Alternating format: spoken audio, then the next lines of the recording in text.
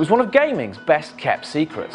For the past 2 years, a team within Naughty Dog, creators of the Uncharted series, has been quietly working away on a project it believes will tell a story like nothing you've ever experienced before. And that game is The Last of Us. First came the teaser site, which gave us a name and the kernel of an idea. Just one peaceful night. A clean conscience. And yet, no one really knew what it was or who was making it, until that trailer at the VGAs. And then, just 2 days later, Eurogamer TV found itself here at Naughty Dog HQ in Santa Monica, California. Which was as much of a surprise to us, since Sony didn't say where we were going until we arrived in the US. Naughty Dog's games have played a major part in defining the PlayStation era, from Crash Bandicoot on PS1 through Jak and Daxter on PS2 and onto Uncharted in the current generation. The Last of Us is a new game from a new team within the studio, and it's the brainchild of two gentlemen who led development on the universally acclaimed Uncharted 2. Hey. Okay, this is going to sound corny and it might not appeal to gamers, but I would say it's a love story. It's not a romantic love story, it's a love story like a father-daughter-like relationship. A lot of that came through with Tenzin, what we call the rescuer on Uncharted 2, and how we built the relationship with him. And we kept joking, wouldn't it be intriguing to develop a whole game where the whole game you're building this relationship, it's not just one level. As a gamer, it's all about strategy and giving the player enough tools in their toolkit so that they can come upon something and choose, right? And have the consequences play out within their choices. It's a game, it's an experience, it's interactive. The trailer introduces us to a post-apocalyptic North America in which most of the population has been wiped out. The story focuses on the relationship between Joel, a grizzled survivor, and Ellie, his 14-year-old companion. There's no gameplay being shown yet, but Naughty Dog insists we can tell an awful lot about how it will play just from the trailer. It's teasing the fact that different kind of mechanics that you're going to be playing with within the gameplay setups, there's some melee, obviously, and then there's a gun. So where that goes, as far as strategies, is really intriguing. Which is why they spent so long making it.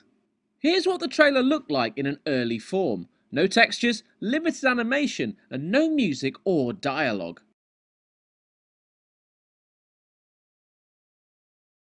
Once they were happy with the structure, they got the actors in to perform it. He's been called a violent thug, a brutal killer, and a torturer.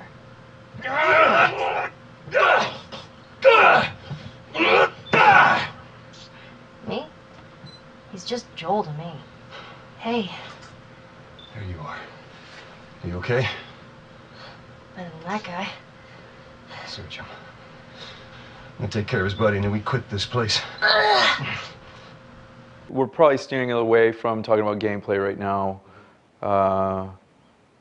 But we could probably say it's story-driven, right? It's definitely story-driven, and we look at this. There's a marriage, right? The holy triangle is story, gameplay, and art, and they all have to work off of each other. We approached this genre because we felt no one is really getting to the heart of it, which tells you something about the human condition, right? That's what you want to do as a storyteller. That's what we want to do as storytellers. We're telling it kind of the way we've been developing this method at Naughty Dog. We feel like we're evolving it, but I can't say anymore. So while we're not yet able to see this third-person survival adventure in action, we did get to have a poke around the studio and speak to some of its creators. Even with the very early sketches, we tried to contrast the characters with the environment, so to show that they don't belong in this reclaimed by nature city.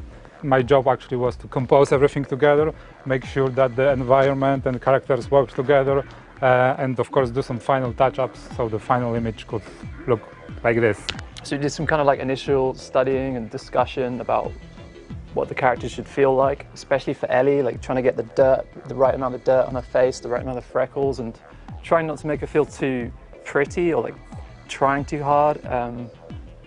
Trying to make her feel natural, but still have an appeal. That was very challenging. One of the really cool things that Naughty Dog does is they employ an editor per project that is in charge of helping with everything that makes it cinematic, and from the cutscenes to the dialogue, both in-game and in the cutscenes themselves. I helped put together the viral video with all the news footage and such, and the ant video that went out that drove everybody insane.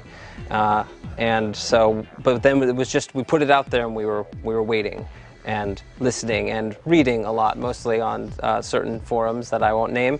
And everybody was just getting more and more excited as people came up with clues and got really close and found the secret in the Uncharted game, and then completely ignored it. And here is the finished article. It never lets up.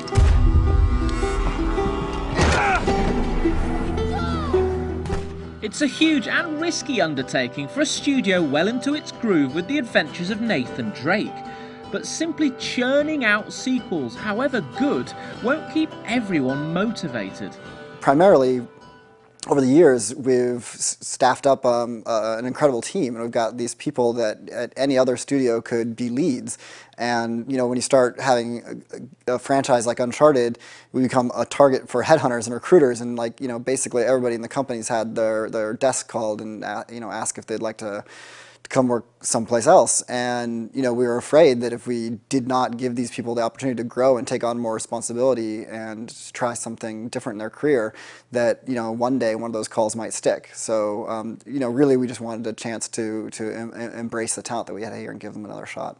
And that also means not rushing them, which is why Naughty Dog has no intention of announcing a release date yet. I'm not saying it.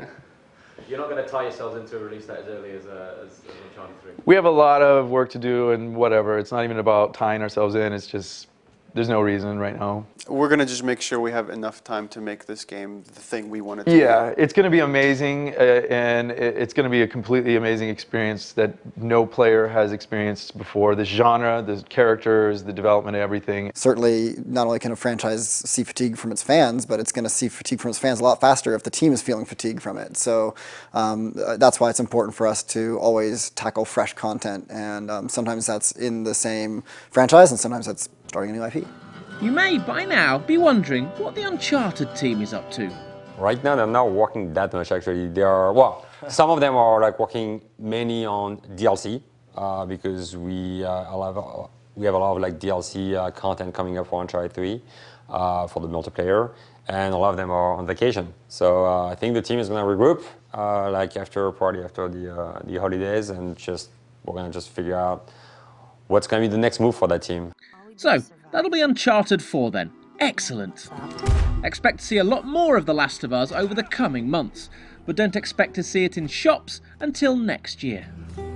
He tells me how these streets were crowded with people just going about their lives.